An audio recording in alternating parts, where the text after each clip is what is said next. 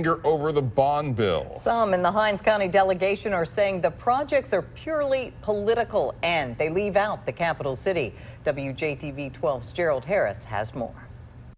The legislative session is over, but there are some calling foul over the bond bill. We just think that the process was not fair.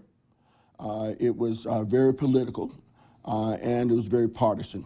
Over 75 items are listed in the bond bill, and besides projects connected to the state like the fairgrounds and JSU, he says investment falls short for Hinds County. I think the total amount for Hinds County and the city of Jackson is $270,000 out of $207 million.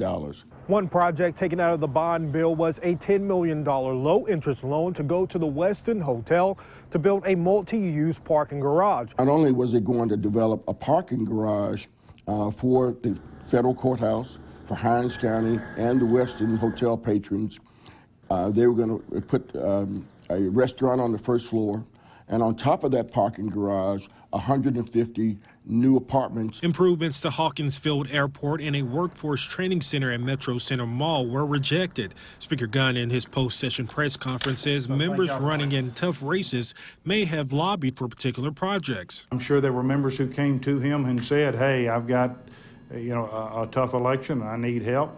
Lieutenant Governor Tate Reeves' office said in a release the 2019 session ended with millions of dollars being spent in Hinds County. Being the seat of government means thousands of people come to Jackson every day to work and visit, and they spend millions of dollars here each year. There are a lot of communities in Mississippi that would love to have the investment and tourism that Jackson sees as the capital city. Reporting in Jackson, Gerald Harris, WJTV 12.